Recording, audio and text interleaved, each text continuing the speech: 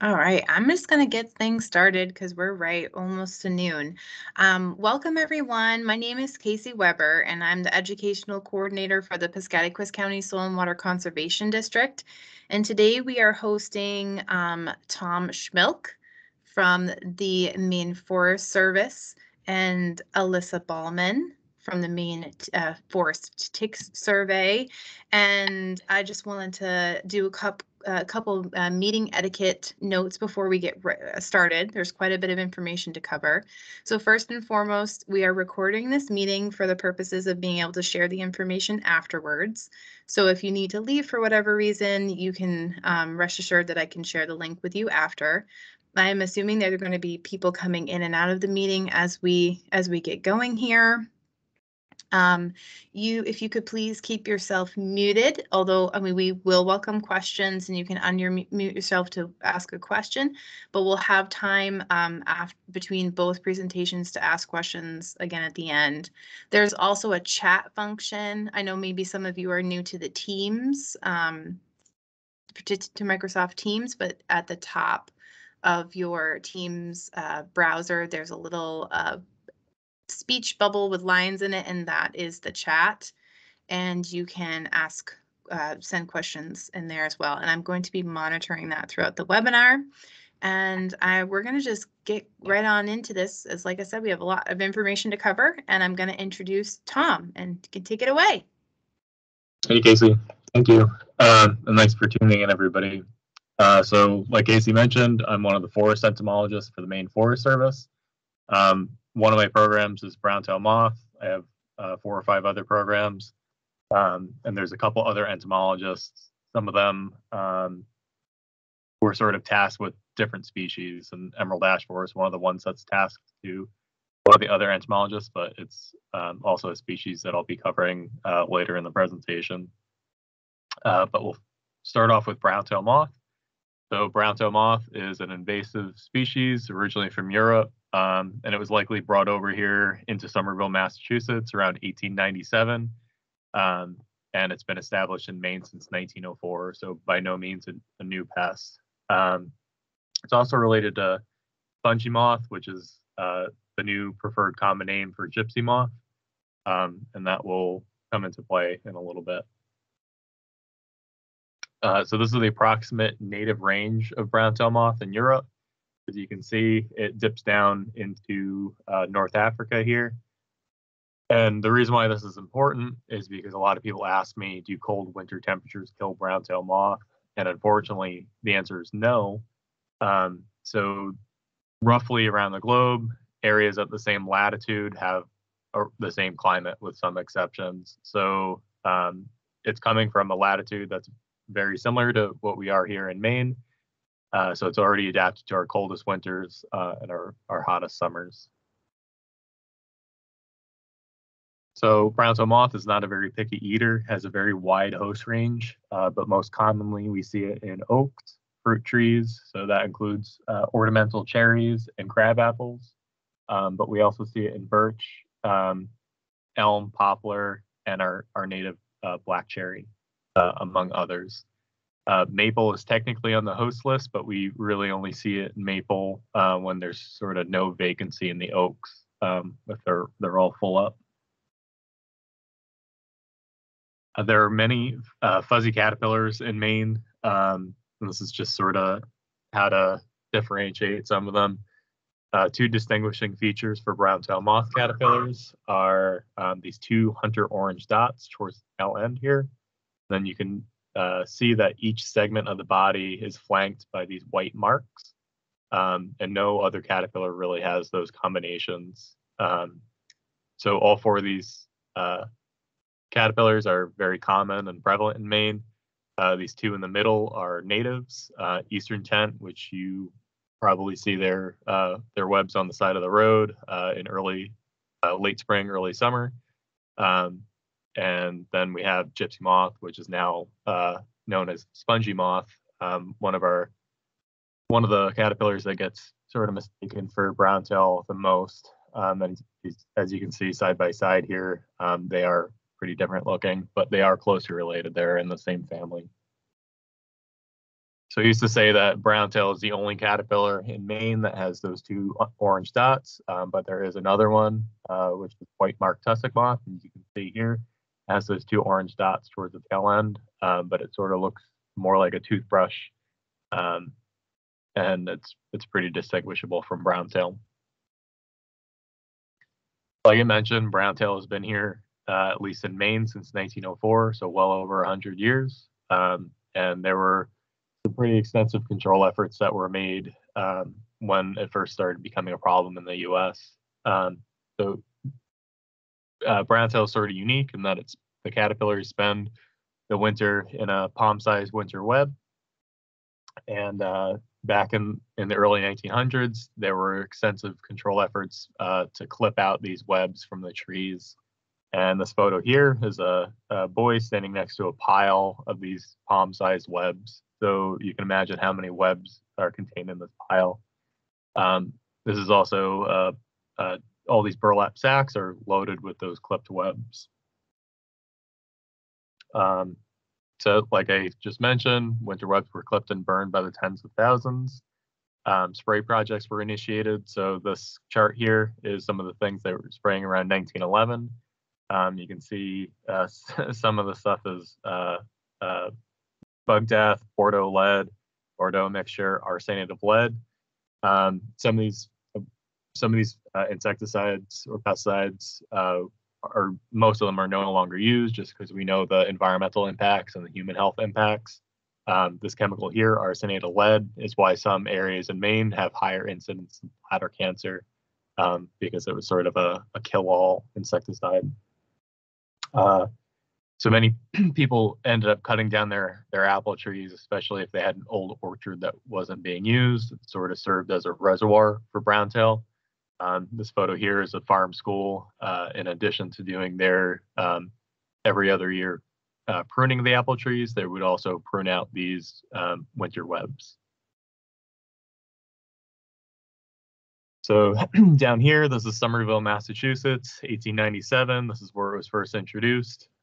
And then within 17 years, this light gray area is sort of the maximum extent. So within 17 years, it basically conquered southern or almost all of New England and parts of southern Canada, which is a testament to how well it can move and hitchhike.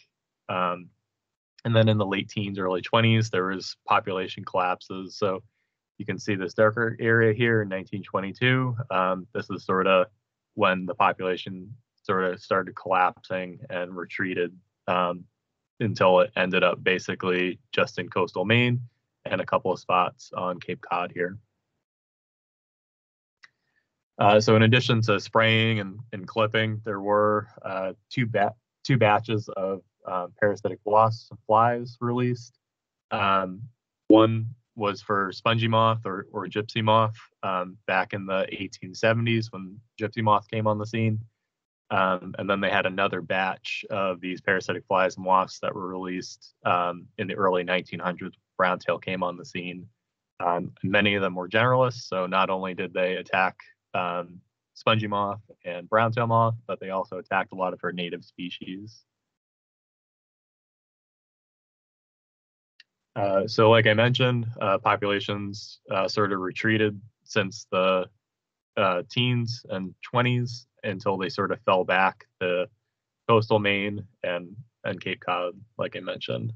And like many forest pests, browntail sort of moves in these outbreak cycles. So there's population booms and busts, and we currently happen to be in one of the most recent outbreaks and one of the more severe outbreaks. So the reason why we're talking about browntail moth is its primary problem is that it is a human health nuisance. Many of you know that the hairs that cover the caterpillars can cause a rash, and it's most common in June and July. That's when the caterpillars are out and active and shedding their skin, and the hairs are more active in the environment. So the hairs are very tiny, and they're barbed and also hollow and filled with a toxin. So not only are you getting a mechanical irritation from the barbs in the hair, but you're also getting that chemical irritant from the toxin contained within them. So they sort of settle out, and the toxin is very stable in the environment and can last between 1 to 3 years, but that's typically in areas that don't get a whole lot of precipitation. So under your deck, boat trailer, RV, sort of sheltered places like that, places out in the woods that get rain and snow. Um, the hairs get incorporated into the soil and they're not really a problem. So the secondary problem is that they do cause tree damage. So caterpillar feeding can cause branch dieback. At about 30% defoliation, you will see some branches die. But tree mortality usually doesn't occur just from browntail moth. In a lot of parts of Maine, there's other stressors. So spongy moth and winter moth are also attacking some of the same trees that browntail is attacking. And then we've sort of had a drought the past few years that really hasn't helped the trees out. So they are a little bit more stressed than typical. Okay, so I'll go into some of the more common webs that you'll see in the trees at different times of the year in Maine and how to differentiate them from browntail. So this is probably the most commonly confused web with browntail. This is fall webworm. Fall webworm is native, but you can find it in apple trees and cherry and some of the same hosts that browntail is, but also walnut trees like this, walnut tree and ash trees, like this photo indicates. So the main difference here is that it's basically the size. So that's my hand there. Browntail moth webs are never going to be any bigger than the palm of your hand. As you can see, this is more football size, and that's very typical of fall webworm. Browntail moth webs are very tight and compact, and again, very small. So eastern tent caterpillar, another one of our native tent building caterpillars, and there's three main differences. Again, one is size. This is a very large nest, about the size of a football. There's a timing difference, so you'll see these large webs in late spring, early summer, and then also the place where it's at. So these webs are going to be built basically where the branches meet the trunk. Browntail moth webs are always going to be at the very tips of the branches, and again, they will be a lot smaller than these football-sized webs. So this is where it gets a little bit tricky. So we do have two species of native silk moth that will build a cocoon right on the branches of the tree. Typically, there's a few different ways to be able to tell these native silk moths from browntail. One being sort of the color. As you know, there's this bag here. So this is one individual moth pupa that's inside, so it's sort of one big bag, and this silk that comprises this case here turns brown a lot more readily than browntail does. Browntail is a little bit more tough and will sort of will keep that white, shiny, silky color that you'll see in the next slide. So these are sort of more neat. They don't really have a ton of leaves incorporated. Sometimes they can have a single leaf incorporated, but it's usually just one single bag, and again, that brownish color to the silk. Okay, now browntail webs. So like I mentioned, browntail webs are small. They're about the size of the palm of your hand. They're almost always going to be at the very tips of the branches, and they're composed of this nice bright white silk, sort of intermixed with leaves. It's kind of a messier nest. And if you think about it, there are many caterpillars, about 25 to 400 caterpillars per web. So it's sort of, they're all woven in here, and it's sort of dense and kind of messier compared to those silk moths that we saw before. So this white silk comes into play in identifying them further. So this is a very common sight in most of coastal Maine and now most of inland Maine. Is that you have these large mature oak trees that have the webs right at the very tips of the branches. So one of the things that you can do in your own on your own property determine where browntail is in your yard, or if you even have browntail, is to go out on a nice bright sunny day, just like today, stand with the sun to your back and look up at the tops of the trees, and you'll be able to see where all these fresh white webs are. They'll shine in the sunlight, and it's even more apparent than it is in these photos. Like I also mentioned before, there's between 25 and 400 caterpillars per web. So this was a winter web that I brought in a couple of years ago and just sort of let it chill out in the lab, and all these caterpillars emerged. So all these little brown squiggles are the caterpillars that were in this one palm-sized web. So if you can clip out any webs, I highly recommend you do so. Typically, I have a bunch of slides about detailing life cycle, but this is sort of a summarized life cycle. And this is also available on our website if you want to look at this later. But typically, the takeaway home message from this is the highest risk exposure for the hares is between mid-April and the end of July. And that's when the caterpillars are out and active and shedding their skin, and there's a lot of hares present. Okay, so the current situation for browntail in Maine is that it has, again, continued its expansion. This population outbreak started in 2015. And that's when we first started seeing elevated numbers, and it's sort of increased every year since. The most heavily impacted counties are Androscoggin, Kennebec, Knox, and Waldo. And that's where we're seeing the main bulk of the population. So this past spring and summer, call activity was very, very high. Well over 500 calls that we received here at the Maine Forest Service. That's not counting the ones that were fielded by our colleagues at CDC, Cooperative Extension, 211, and Bureau of Ag. So high numbers, and a lot of people are experiencing browntail for the first time. Or are taken by surprise because they don't know, they don't realize how to recognize the webs that might be in their yard. So we do 2 rounds of aerial survey each year, one in the late spring, early summer to detect the defoliation from the mature caterpillars that are consuming the entire leaf. And then we do another round of survey in the late summer, early fall in order to detect the leaf damage from the very young caterpillars that have hatched out in August. So this past year, we had almost 200,000 acres of defoliation mapped.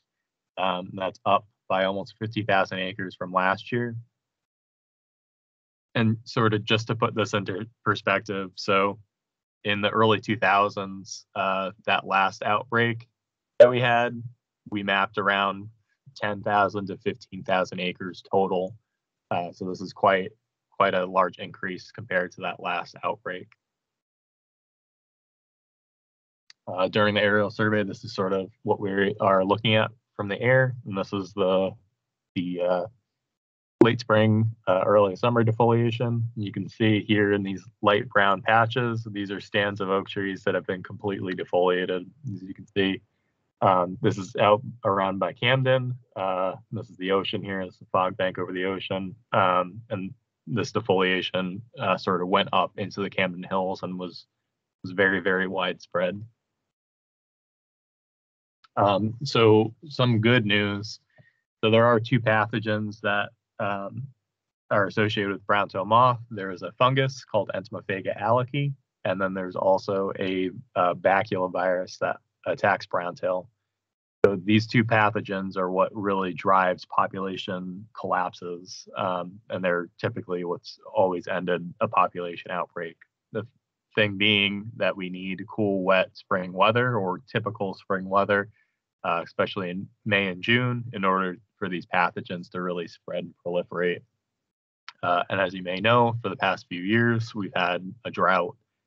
We did have a wet spring in 2019, which really helped out the mid-coast area, but it wasn't quite enough to get up to the leading edge yet. And the past 2 years has been a drought. So I'm hoping and praying for some normal spring weather this coming spring. So out on our monitoring sites, we have a lot of monitoring sites throughout the state of Maine, and we did pick up even though it was a drought, we did pick up some of these pathogens, which is very encouraging because they were also widespread. So we found the fungus and the virus all the way up in Blue Hill, down through Belfast, Liberty, Jefferson. So it is there. It just needs those wet conditions to spread and crash the population. Fortunately, at the scale that it is right now, it might take a couple of years in a row of that normal spring rainy weather to collapse the population, but we might get lucky and might see a region-wide collapse in 1 year. It's sort of tough to predict. So this is at my house, and this caterpillar here hanging in a U shape, that's a caterpillar that's been infected with the baculovirus. As you can see, a lot of these caterpillars ended up getting infected with these pathogens very late on in the season. These caterpillars are fully grown and are pupating on the side of the house. So even though the pathogens were present, it wasn't really enough to stop them in their tracks. It was sort of late in the season. Speaking of late in the season, one thing we did not expect to see that I was very happy to see was in September, we did have some pathogen activity. These were taken in September, sort of monitoring the development of these very young caterpillars before they go off to hibernate. And we saw a bunch of dead caterpillars on the outside. Not quite sure what the pathogen was that caused these, but I am happy to see it. And then this photo here is a tachinid fly, and this is a very large family of flies, and they're all parasitoids of different arthropod groups. So this one was sort of inspecting the winter web for caterpillars to lay eggs on, which is also a very good sign.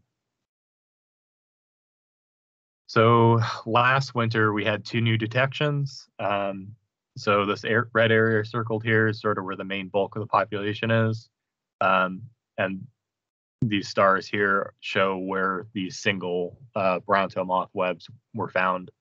And again, it's sort of a testament to how well the species can hitchhike rides. So caterpillars are very good at hitchhiking rides, as well as when they pupate on cars and boat trailers and RVs. What likely happened was there were some trucks or vehicles down here spending some time, picked up some caterpillars, and while they were on their way, either the caterpillars fell off or the trucks or vehicles stopped and the caterpillars also got off and sort of started these little satellite populations. And remember, like 17 years from initial introduction to conquering New England, and they didn't really get there on their own. They are very good at hitchhiking, so definitely be wary. Okay, so just some notes on management. So February is officially Browntail Moth Awareness Month. It was signed by the governor, and this is sort of an opportunity to raise awareness about this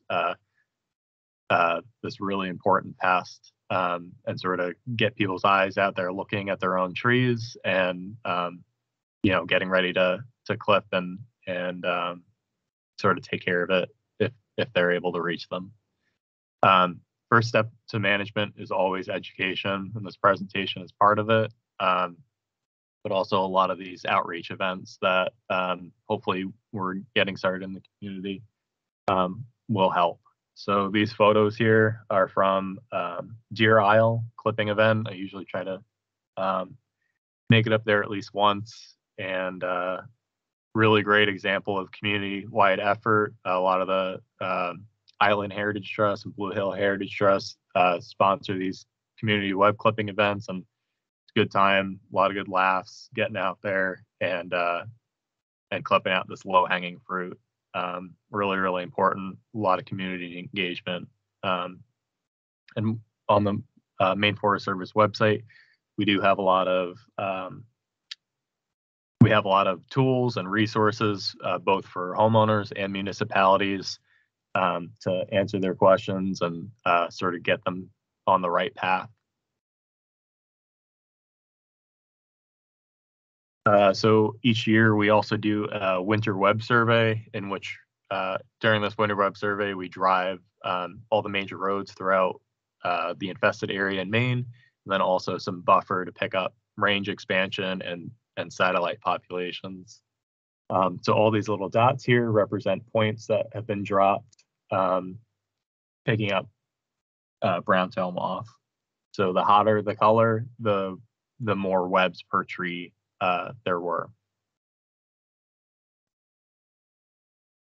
And as you can see, we cover a lot of ground, a lot of miles. I don't think this is even all the points that we've dropped, but every year. So that's currently going on right now, and that it helps us predict how bad it's going to be in certain areas.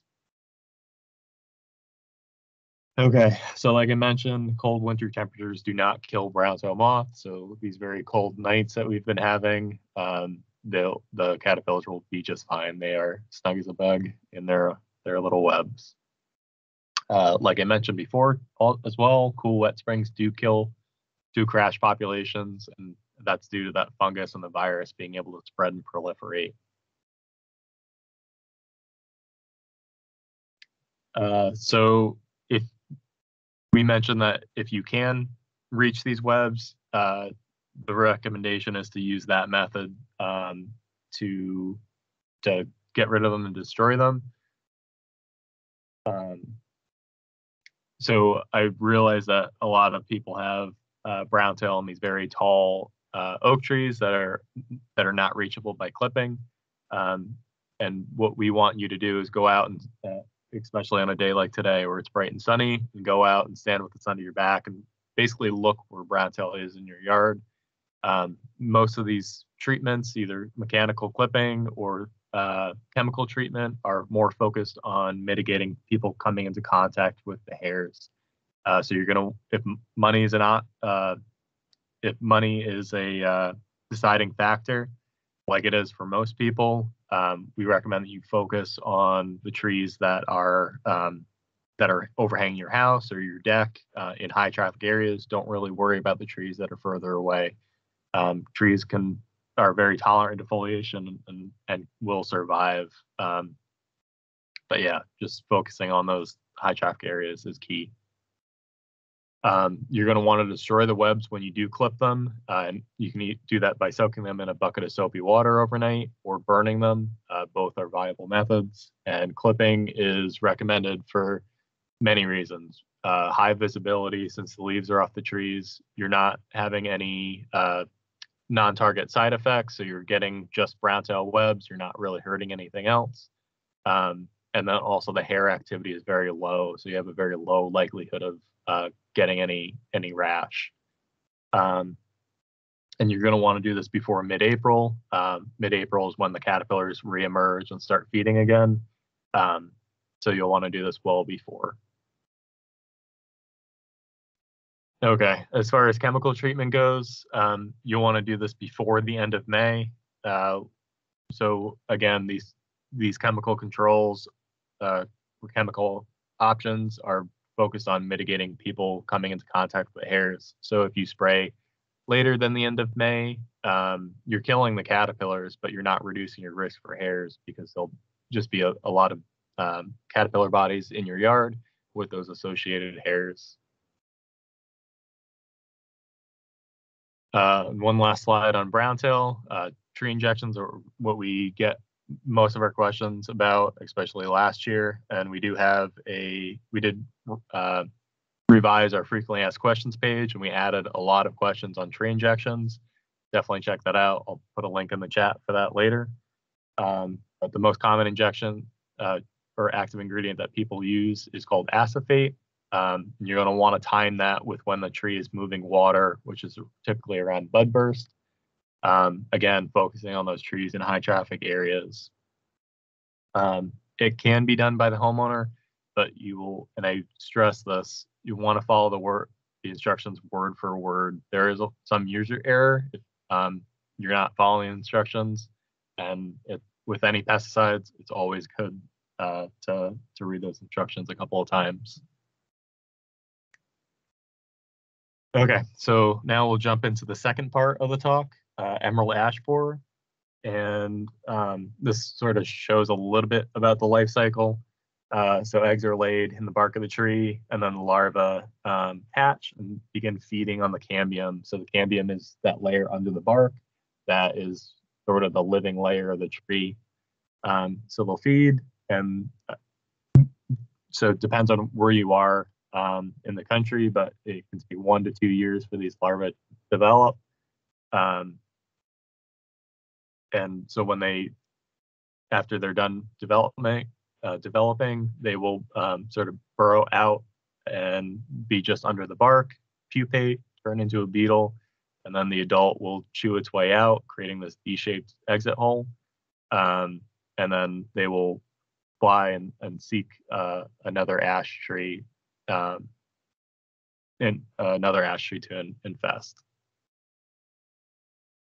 So this is a photo taken in New York, but you can see the amount of larvae that are in some of these trees. And what happens when the larva is feeding is it basically girdles the tree because it eats that whole living layer, disrupts the movement of water and nutrients, and effectively kills the tree from the inside out. It was first detected in Maine in 2018.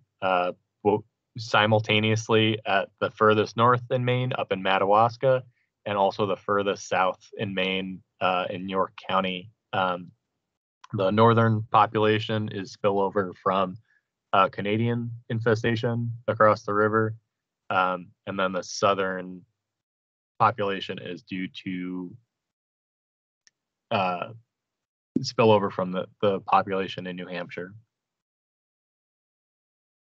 So why is emerald ash borer a problem? So there are no species of ash that are tolerant against attack. So all species of ash, so that's in Maine, that's white ash, green ash, and black ash, are all susceptible to emerald ash borer, and almost all attacked trees do die. And so emerald ash borer came over to the U.S. And I believe they found it in the early 2000s, but it likely came over here in the 90s. And there have been millions of ash trees that have died since then. Yeah, so it was initially discovered in 2002 into Michigan, came over on solid wood packing materials, so pallets, and they actually went back to sort of the epicenter of where emerald ash borer first started in the U.S. And what they found is that it didn't take off until 2002, but it likely came over here in the early 90s and sort of was simmering and stewing, and people really didn't know what was going on. There's this fungal disease of ash called ash yellows that has very similar symptoms to an emerald ash borer infested tree. And yeah, it basically it went undetected until somebody actually went and dissected a tree and found this insect. Ash is very important for many industries, including furniture and flooring, tool making. So if you have a shovel or an axe, it's probably an ash handle or hickory handle, but ash is very common, very good for handle making, sports equipment. So baseball bats, almost all wooden baseball bats are made out of ash, so very important. And then one of the most important aspects is the Native American basket making tradition. So a lot of these Native American cultures use black ash, which is the most susceptible to emerald ash borer. They use it for making these very intricate, very beautiful baskets. And what they do is they have this log and they basically pound the log, and the fibers separate into these strips that they can use for basket weaving. If you haven't seen any of these baskets, I highly recommend that you check it out. They are very beautiful. So problems with emerald ash borer is that the beetle is very small, and it's difficult to detect. So I've been working in forest health for about 9 years now. I've only ever seen emerald ash borer adults in the wild once. And that was on a very short planted ash tree that was being swarmed. So most people don't see the adults. In fact, I can almost guarantee you that you will never see the adults, but you will see the damage. And if you peel the bark on some of these infested trees, you will see larvae underneath the bark. So most of these detected infestations are due to human-assisted movement of firewood. So just sort of a PSA about firewood. If so, all out-of-state firewood in Maine is illegal, so you shouldn't be bringing it. But not only because emerald ash borer, but there are many, many, many forest pests that move in firewood. Everything from insects like emerald ash borer to fungal diseases like oak wilt. So it's not really it's illegal, but it's also just not a good idea to be moving firewood. Even if it's sat and been dried for years, it can still harbor some of these nefarious forest pests. Some of the things to look for emerald ash borer is signs of woodpecker activity. This is actually how we discover many new infestations. So usually emerald ash borer has been in the area for a few years by the time the woodpeckers key into it, but they will strip the bark off a tree, trying to get at these larvae underneath. So you can see this is an exit, D-shaped exit hole from an adult emerald ash borer leaving. And this is a woodpecker that has gone in and removed a larva under the bark here. You can see here's an emerald ash borer gallery here, the serpentine gallery. And the reason why it's, so this is called blonding when this happens. And it's just simply because the inner bark is this blondish color. And when the woodpeckers are searching for these larvae, they'll sort of rip off the bark and expose this blonde color. These are more extreme versions of blonded trees, and it can be basically from head to toe and pretty striking.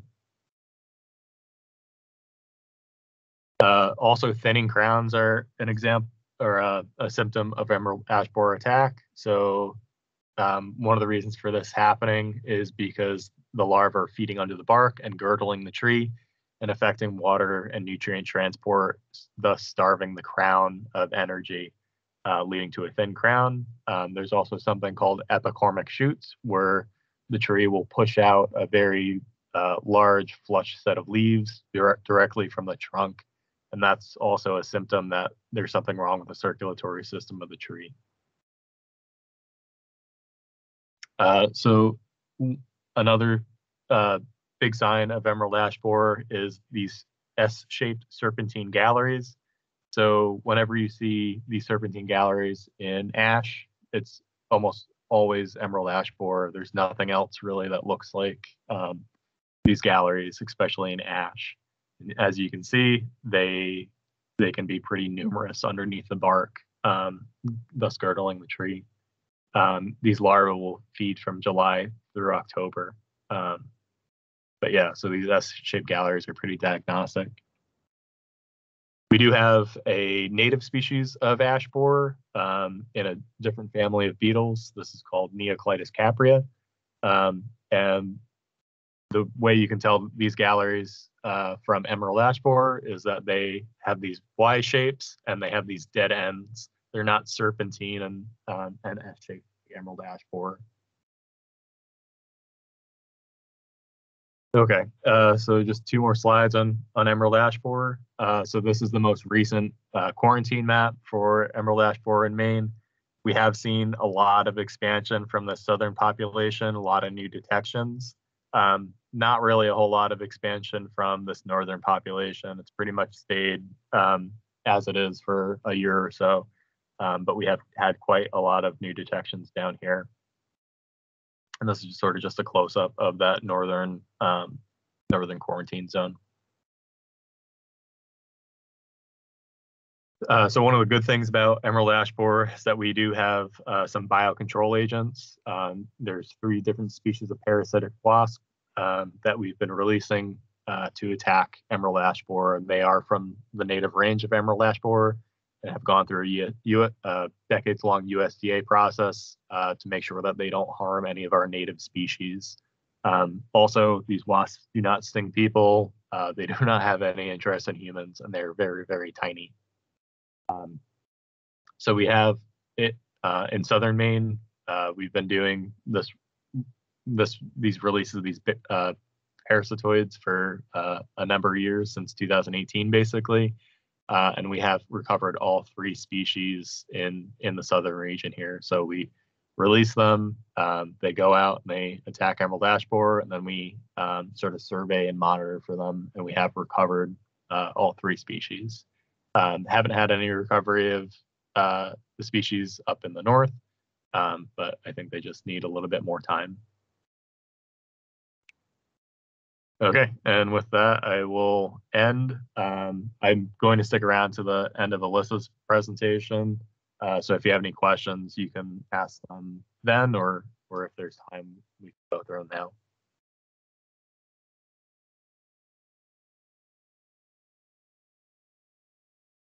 It looks like we have a couple questions. Elissa, do you mind if we do just like 5 minutes of questions with Tom, and then we'll hop right into your presentation? Is that okay with sure. you? Yeah, of course. Okay. So just. Sorry, I'm gonna stop sharing. All right, so if anyone has any questions, they can either raise their hand or come off mute.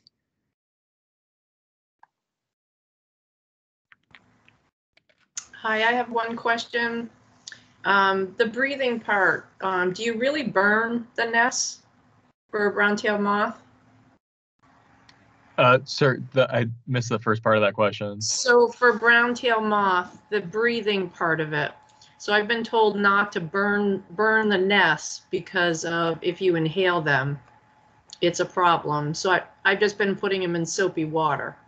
Yeah, that's totally fine. That's perfectly acceptable. If you have like asthma, or you know that you might be a little bit more sensitive to the hairs, then the soapy water method is probably going to be the better option. But especially if you're burning them in like a wood stove, I wouldn't worry too much about them. But again, if you have respiratory issues, just take the safer route and do the water. And then when you clip the nests now, do you just leave them on the ground, or do you put them in soapy water?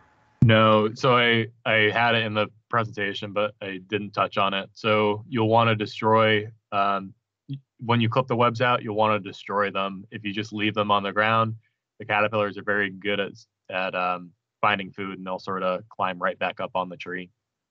Yeah, that's what I thought too. So, okay, great. Thank you. No problem.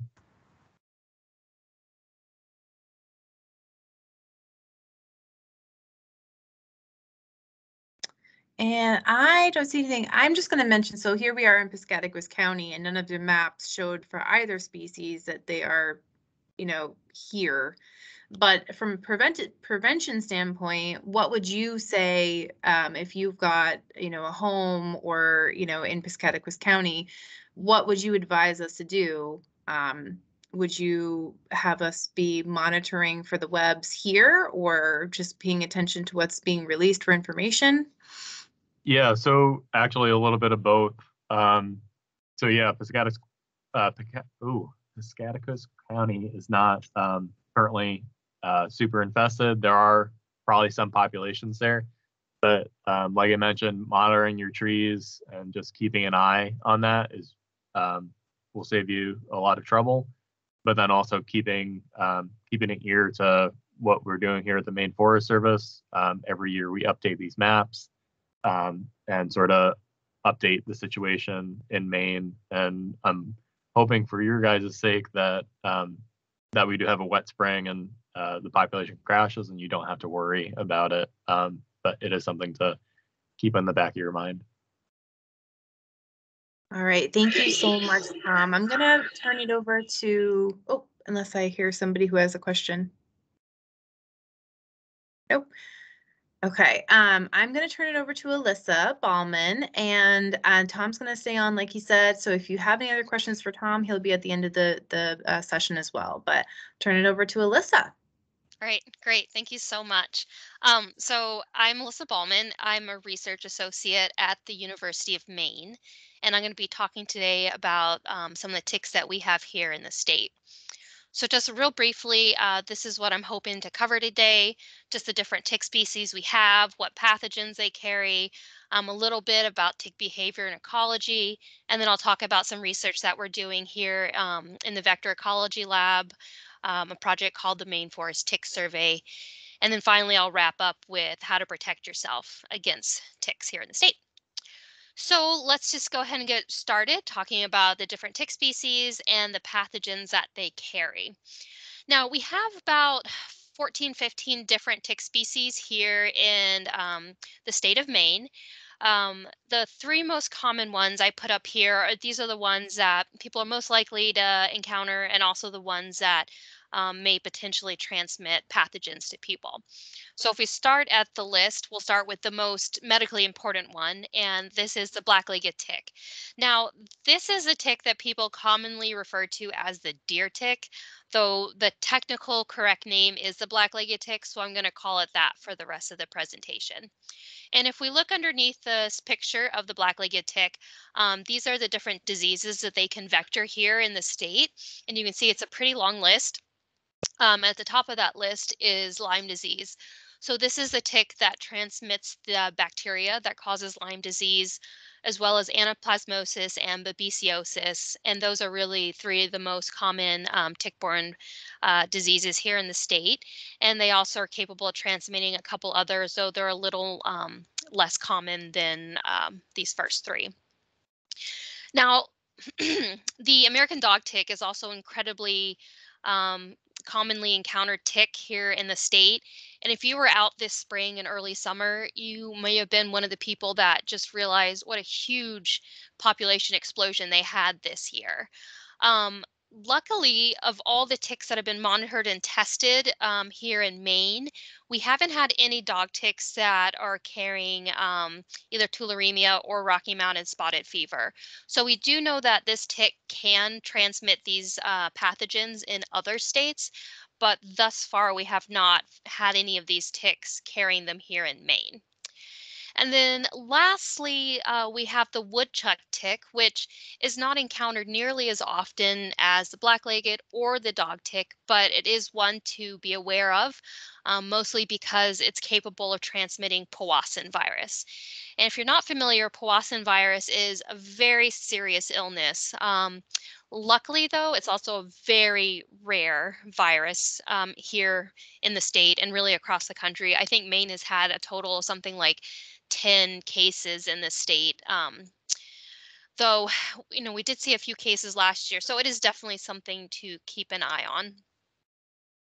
And then the rest of the ticks that we have here in Maine have very little to limited human impact. We have other ticks like rabbit ticks, which people rarely encounter and they don't carry any pathogens. And then we do have other ticks like the winter tick, which doesn't have a really big impact on human health.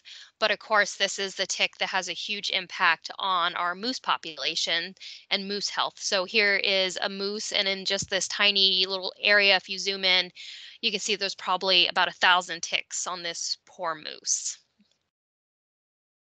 There are a couple of ticks that we are looking out for.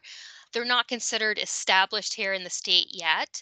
The first one is a tick called the Lone Star tick. This is a tick that used to be found just primarily south of Maine, and we didn't have it up here at all. We are starting to get reports of it being found and popping up in southern Maine.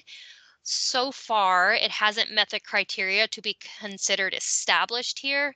So we'd have to have a certain number of individuals at different life stages to really consider it to be established. And we're not seeing it yet, though it is possible it may become established here in the future. And this tick is definitely a tick of concern because it is capable of transmitting a large number of different pathogens, and it is a very active hunter. And so it is a definite risk to human health, and that's something we're keeping an eye on. This is also the one, if you're a big fan of eating meat, this is the one that a bite can actually cause the red meat allergy, just FYI. And another tick we are looking for is the Asian longhorn tick. And this one is interesting because this is an invasive species. So it was first detected in the US in New Jersey in 2017. And since then, you can see all these different colored areas or areas that this individual tick has been spotted across the country. So far, we don't have any incidences of it here in Maine, but you can see here's the list of all the different states that it is currently being found in. So sort of primarily kind of mid-Atlantic and a little south of there as well. And the concerning thing is we don't know what pathogens it's really capable of carrying here in the United States. We know in its home range in Asia, it does carry a number of pathogens that are detrimental to human health. Um, Also, very interestingly, it doesn't need males to reproduce. So it means a single female can be introduced somewhere and it's capable of establishing a population there because you're not having to rely on, both a male and female to be introduced. So, like I said, we haven't seen it here in Maine yet, but that is definitely one we're keeping an eye out for. Now, I want to talk a little bit about which ticks are active when in kind of a typical Maine summer. So this is basically modified from the UMaine Extension. They put out these really great tick reports, and this is based on the ticks that people are sending in. And so this shows you a range from here in sort of late March through December. And we don't typically see a lot of ticks in between December and March, though it is important to note that anytime it's above freezing and we don't have, a heavy snowpack on the ground, ticks could be active. So last year, I know we had some warm weather, I want to say it was last February, and I actually found a barn cat that had some ticks on it. So, I mean, really ticks could be active here year round, but we usually typically see them, of course, sort of late spring through the fall. So back to the graph, we have the black-legged tick adults, this dark blue line, and then we have the black-legged tick nymphs represented their activity in this pale blue line, and then the American dog ticks are this purple line. And so you can see in sort of late spring, early summer, we have a lot of black-legged tick adult activity as well as a lot of dog tick activity. And as the summer goes along and we kind of hit the sort of warmer days of summer, the dog tick and the adult black-legged tick activity tends to drop off. And so a lot of people don't see as many ticks and they feel like this is a lower risk tick time. But I do want to point out that this is when we typically see the peak activity for the black-legged tick nymphs. So sort of around July is when we may not see as many ticks overall, but this is when this black-legged tick nymphal stage is active. And this is important because this is a life stage that's responsible for the vast majority of human illness, mostly because it's capable of carrying pathogens and it's so tiny. It's about the size of a poppy seed, so it tends to go unnoticed.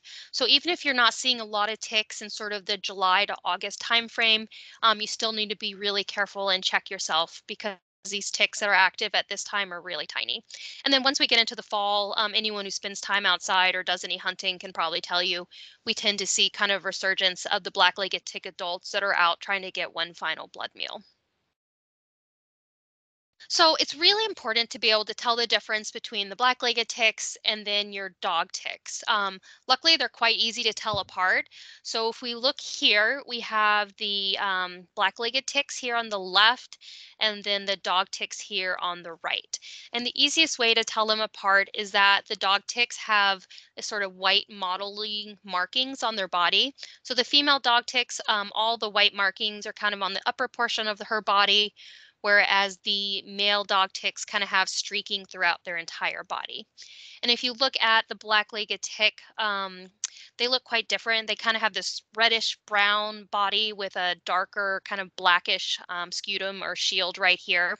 And so they're pretty easy to tell apart. And it's good to know because you want to know if you find one of these ticks on yourself, you can kind of help evaluate your own risks of, maybe I was exposed to a pathogen. And then if we put them side by side, here we have the dog tick male on the left and a black-legged tick female on the right. The dog ticks are also larger. And if we look at the nymphal stage, the black-legged tick nymph looks very similar to the adult, only much smaller. The dog tick nymph, it's rarely encountered. It's sort of strange, but we rarely find them. We mostly only find the adults, though it does look quite different. It has these sort of bright red spots right here on its body, which interestingly enough are actually its eye spots. They're not on their heads, they're on their backs. So anyways, that's a really good way to tell these guys apart. And I love this picture. The CDC put this out a number of years ago just to show you how teeny tiny those black-legged tick nymphs can be. So they put 5 black-legged tick nymphs on a poppy seed muffin, and you really have to zoom in carefully to see. Here they are right here. So you can just see how incredibly small they are and how hard it might be to notice them if you have one on yourself. Lyme disease, of course, is a growing problem here in the United States, particularly in the Midwest and New England. So if we look at this first graph, this is the number of reported Lyme disease cases in 2001. You can see there's very few cases here in Maine. And then if we fast forward, not even that far in the future to 2017, we can see that the number of reported Lyme disease cases has increased substantially. And Lyme disease is transmitted, it's caused by a bacteria, and it's transmitted by the black-legged tick. And this is the most widespread vector-borne disease in the US. And although about 30,000 cases are reported on average every year, it's actually thought that this number is probably closer to 300,000 actual Lyme disease cases in the US each year. And so let's focus a little bit more on Maine.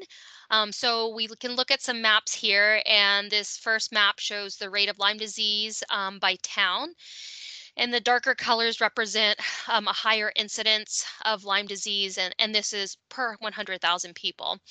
And then if we look at it at the county level, again, the darker colors represent the higher proportion of or higher prevalence of Lyme disease. And last year, about half of the black-legged ticks that were tested for pathogens, at least about half of them were carrying at least one pathogen.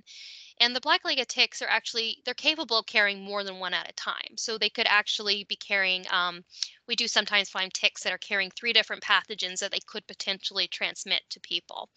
And the vast majority that the pathogens they were carrying were the Lyme bacteria. So if we look at tick-borne disease in Maine over time, this is a graph that shows our 3 most common tick-borne disease, Lyme disease, anaplasmosis, and babesiosis. And this is the rate of cases per 100,000 people. If we start in 2001, you can see we had a few Lyme disease cases, and that's really it. Fast forward to 2020, and although we kind of see these highs and lows, the overall trend is one of increasing number of tick-borne disease. And I feel like this graph's a little misleading because it looks, yes, we did have a big drop off in tick-borne diseases in 2020. We also had an exceptionally low tick activity year. It was a really hot and dry summer in 2020. And so people weren't encountering as many ticks. I'm guessing once the 2021 data is released, it was considered a pretty active tick year. And I'm guessing these numbers will go right back up again. So don't let this think that tick rate diseases are actually decreasing. So let's go a little bit into some tick biology and ecology. I just want to sort of quickly give you an overview of the black-legged tick life cycle, just because this is the most medically important tick that we have here in the state. So it's a 2-year life cycle. It's kind of cool. So let's start here. The eggs hatch, and then they hatch into this larval stage. And it's important to note that the larvae are never born with any pathogens. So the mother, if she has pathogens, she's not really transmitting them to her offspring. So when the larvae hatch out of their eggs, they're going to search out and look for their very first blood meal. And they are typically feeding on small rodents, small birds, small things like that. And so this is really the first opportunity that this tick might encounter and pick up a pathogen. And once it picks up that pathogen, that tick is going to have it for the rest of its life. So the larvae will feed and then it's going to overwinter. Basically, it's going to hang out in the leaf litter under the snowpack for the winter, and it does just fine. And then it'll emerge the following year as this nymphal stage. And this nymphal stage is going to be then looking for its second blood meal. And it feeds on a really wide variety of hosts, from the smaller ones up to the larger host, including people. And this stage, like I said before, is the one that's considered the highest health risk, just because it's so small, it tends to go unnoticed, but it may have already picked up a pathogen when it fed during its first blood meal. So then after this nymph eats its next blood meal, it's going to molt into the adult stage.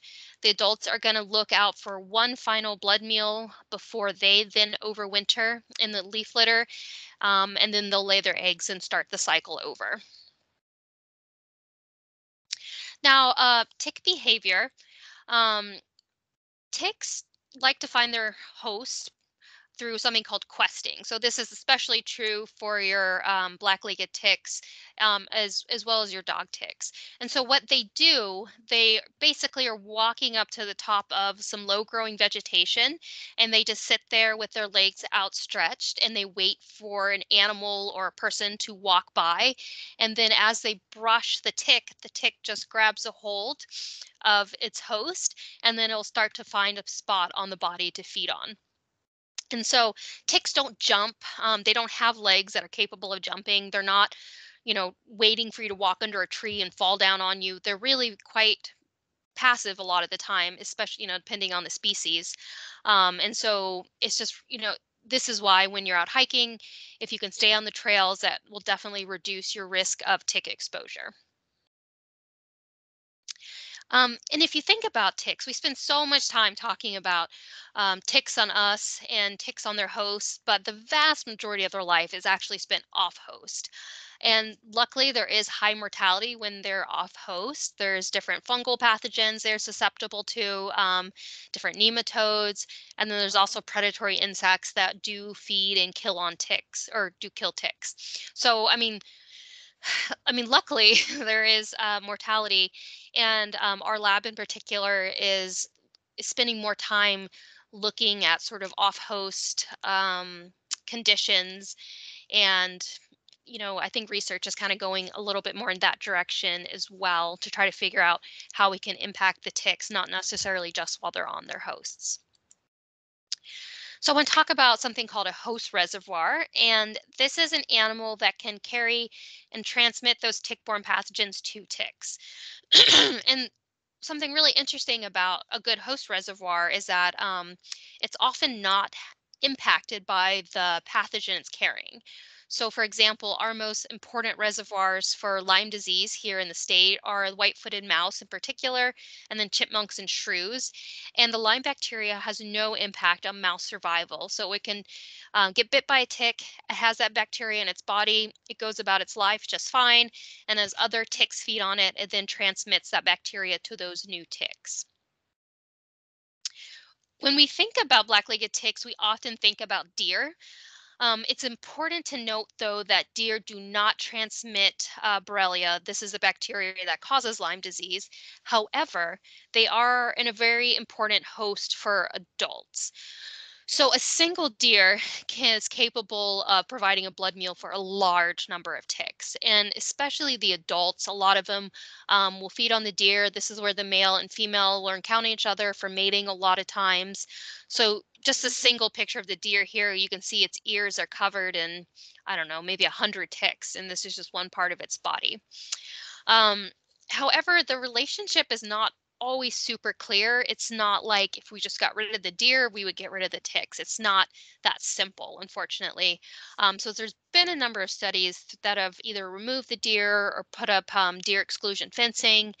And some of these studies show that it does have an impact on the tick population, others don't. So it's really not that clear cut. However, we do have a lot of deer here in the United States, particularly in New England. We have a very large population. So if you think about your own property, as a deer walks through your property, if that tick is finished feeding on the deer, it's just going to drop off. So wherever that deer happens to be walking, that's where the tick's going to drop off, and that's where the tick is going to lay its eggs. Black-legged ticks in particular, they're not going to move around a whole lot on their own. They move very little in their whole lives, and they're really being spread around by animals like deer. So if you want to try to keep your property reduce the ticks as much as possible, it's probably a good idea not to encourage the deer to be walking right in the areas that you or your pets might be spending time in. Plants also can have an impact on tick populations as well, particularly invasive plants. So we know that invasive plants are actually linked to increases in ticks and tick-borne pathogens, particularly with barberry and honeysuckle. And this might seem a little strange, but when you think about it, invasive plants grow very densely, and they form these really dense sort of either canopies or understories, and those are great conditions for ticks and their hosts. So if you're a little mouse living in the woods, you would love to live in a forest like this. This is totally full of barberry because it has really great protection from predators. You're probably able to just crawl around and find food sources in there. And so then that's really good for the ticks because it encourages these rodent populations. And in addition to being good for the host populations, it's also a really great climate for ticks. So black-legged ticks in particular like sort of a stable temperature and really high humidity. It really needs a high humidity to survive. And if you think about a forest, if you have sort of an open forest with not a whole lot of undergrowth, the humidity is going to be a lot lower and the temperature is more likely to fluctuate. Whereas if you have a forest like this with this really dense invasive plants, it really creates optimal climate for the ticks that live there. So I want to talk a little bit about some of the research we're doing in our vector ecology lab here at the University of Maine. We launched a community science project called the Maine Forest Tick Survey. And the purpose of this study is to try to understand this relationship between forest management and ticks and their pathogens. And then ultimately, the goal of this project is to develop recommendations on how people can reduce their own tick-borne disease risks through land management practices. So to accomplish this, we had about 300 volunteers over the last 2 years, and we trained them to scientifically collect ticks using active drag sampling. And what this is, it's basically where you're pulling a white piece of cloth over the low growing vegetation, over the leaf litter, and those ticks that are questing and sitting there waiting for a host, they'll grab onto that cloth thinking it's a host. And then the volunteers can then go and pick off the ticks off the cloth. And then they send it back to us. We identify them, test them for pathogens, and then they answer a number of questions. They fill out some questionnaires about their land management history. So I'll go over our first year results. We're still working on last summer's results. But basically, we saw that if there was a timber harvest anytime in the last 20 years, there were significantly fewer black-legged ticks in those properties. So it's really amazing. I mean, I think it makes sense if you think, oh, we just harvested this property in the last year or two. It's very, it can be disruptive. It can be quite a lot more sunlight in. It can kind of tramp down a lot of the understory vegetation. But even 19 years after a timber harvest, we still saw a reduction in the black-legged tick population. So it does have a pretty large, long impact, which is great. There's also a really strong correlation between properties that had invasive plants and ticks. So here we look at the number of black-legged ticks per collection, per person, and whether or not they had invasive plants on their properties. And you can see that the properties that had these invasive plants had significantly more black-legged ticks. And this was especially true for barberry and honeysuckle. So if you have invasive plants in your forest, that's just kind of one more reason to consider trying to manage them to maybe potentially reduce your tick population. So I just want to finish up with some really brief tick prevention methods. So, of course, like I said, ticks can be active anytime it's above freezing and we don't have like a thick snowpack. Obviously in a day like today, probably not a problem, but really spring through late fall, we can be exposed to ticks at any point in time. So one of the best things you can do is wear light colored clothing, not because the ticks are less likely to crawl on you, but because you'll be more likely to see them. So if you have one of those tiny little poppy seed size black-legged tick nymphs and you're wearing dark jeans and a black t-shirt, forget it. Like you'll never see that on yourself. I mean, you'd have to have incredible eyesight. Of course, wearing insect repellent works really well. Deep Woods Off is effective. And I know it's not like the most fashionable thing you can do, but if you tuck your pants into your socks, that's a great way to keep ticks from crawling up your legs. And so basically what that does, if you do encounter any ticks, they're going to stay on the outside of your clothing for longer, as opposed to crawling up your leg where they might be able to bite you and latch on before you can get home and shower. There's a number of different products on the market that you can use to try to keep ticks off of you as well. I know a lot of people don't love spraying themselves with like insect repellent every single day. So there's different products you can use to treat your clothing. So it's kind of you do it once and then it lasts for so many washings. If you don't want to treat your own clothing, there is companies out there, Insect Shield, that you can mail your clothing and they will treat them and mail them back, or you can buy things at a sporting goods store, clothes that are pre-treated. Another really great thing that I've worn out in the field are these tick gaiters. And basically what these are it's mesh that velcros around your leg and it's impregnated with an insecticide. And this mesh is sort of interesting or attractive to the ticks. So when they crawl up your leg, they hit that mesh, and instead of continuing to crawl up, they spend more time in the mesh. And because they're spending time in that mesh, they're encountering the insecticide and then they're dying before they can continue crawling up on your body and finding a place to bite you. So just a little anecdotal evidence. I went out last summer with one of my coworkers and I forgot my tick gaiters. And my coworker had 0 ticks on herself. She was wearing hers. And I had probably, I don't even know, maybe 15 ticks I had pulled off throughout the course of the day. So anecdotally, I find that they work pretty good. It's definitely something to consider. And then in terms of land management strategies, like I said, we are working on coming up with more land management strategies you can use to reduce your tick risks. But if you're just thinking about your property, what do ticks like? They like high humidity. They really like a dense undergrowth. So if you have invasive plants, that's very hospitable to ticks. They're also relying on these large host populations, so particularly rodents and deer as well, and things like yard debris. So I will admit this is a picture of my own yard. We did some cleanup and then it sat there for about a year. And this is sort of prime rodent habitat. It's sheltered and protected. And so finally I was like, oh gosh, I have to get this out of my yard because all I'm doing is encouraging the rodents and the tick population, and I don't need that either. Ticks, they don't like drier environments. So if you're in a coniferous forest, you may be at lower risk for tick, though they're definitely still there and it's not a no risk situation. Also, removing invasive plants is probably one of the best things you can do to reduce your tick risk in your own property.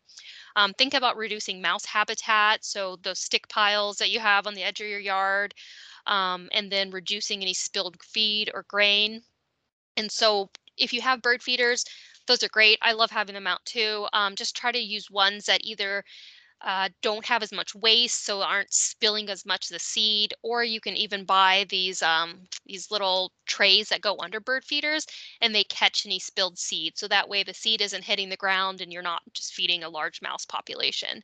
And then lastly, if you live in the woods like so many of us, and you go to rake your leaves in the fall, a lot of times we just kind of want to rake it to the edge of the wood line. And there have been studies that have shown that really creates sort of optimal tick habitat.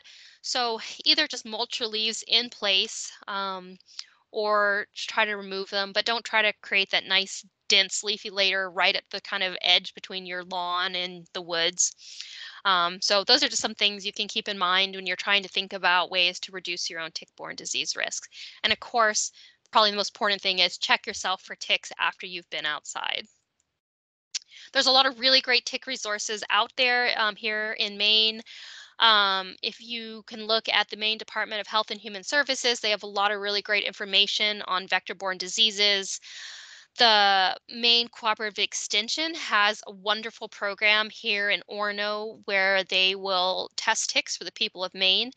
So if you find a tick on yourself or a family member or a pet, you can send it to Cooperative Extension and they'll identify that tick for you for free.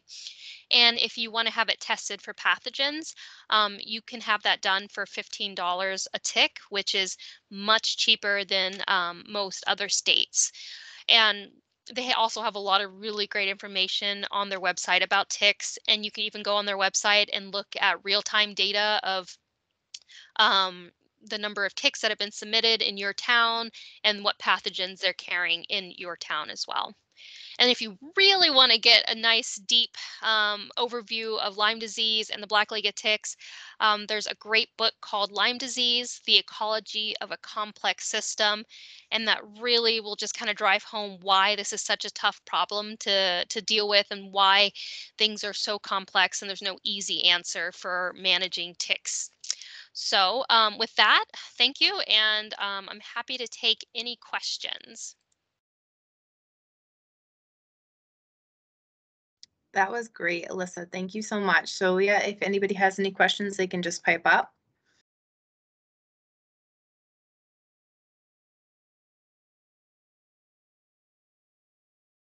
Do tick tubes work? Yeah, those are interesting. So there has been some research that have suggested they do and others suggested they don't. I don't think it hurts anything. So tick tubes, if people aren't familiar, they're usually a tube that's filled with like a bedding or cotton that rodents would then take and line their nests with. And so then this cotton or bedding is impregnated with some kind of insecticide. So then when the mice takes it back to their nest, the idea is that it kills any ticks on the mouse. So, I mean, it definitely will kill ticks. Is it going to kill it enough? And will enough rodents encounter them to actually have a really large measurable impact? No, I don't think that would be like the one solution that would work, but it would not hurt as well. There is a question in the chat asking, will the forest tick survey have funding to cover Piscataquis County this year? So not this year. I will say we are looking at expanding the program in future years. So you can follow our website, umaine.edu/forest tick survey. And we are hoping to include Piscataquis County and some of the other counties in Maine. Yeah, the first 2 years, we really just focused on southern and coastal Maine just because those had the densest tick populations. But yeah, we would like to expand in the future.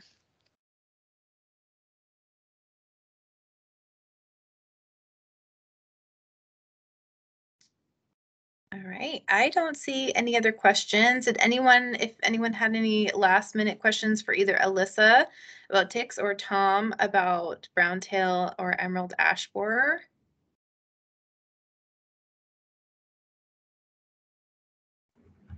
Hey, this is Seth Jones, DC here in Piscataquis, and I hear a lot of people say that they think that turkeys are a big problem with moving ticks around. Is that true? Not true? Do they go after fowl? Yeah, that's a great question. No, I would not say turkeys are bad or they're not increasing a tick population. So it's so funny. I hear two things. Some people say turkeys are great at reducing tick populations, and I've also heard that turkeys are increasing the tick population, and they're probably not doing either one. So the thought is birds definitely move ticks. So ticks are not moving themselves. So they're relying on migratory birds, deer, other wildlife that move because they move much further than they will. And ticks will definitely feed on turkeys, and turkeys will sometimes groom the ticks off themselves. So I think that's why people think they're good for the tick population. But there's really no birds that are out there that are actively seeking out and eating the ticks. So unfortunately, no, it's not like the turkeys or even the guineas. I know people think that guineas may be good for their tick populations, but the research just hasn't shown that to be true. Thank you. Mm.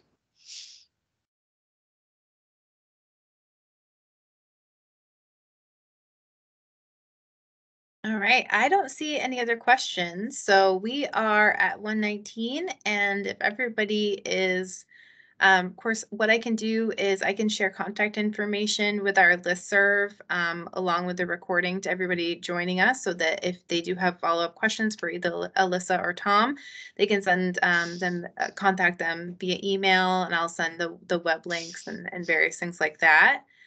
Thank you again, Elissa, and thank you, Tom, for joining us and for presenting. And I hope everybody, I know I learned a ton, and I'm kind of crawling out of my skin a little bit, but it's all good. But thank you, everybody, for joining us, and I'll go ahead and end the meeting. Right. Thanks for having us. Thank you. Thank you. Have a good day, everyone. You too.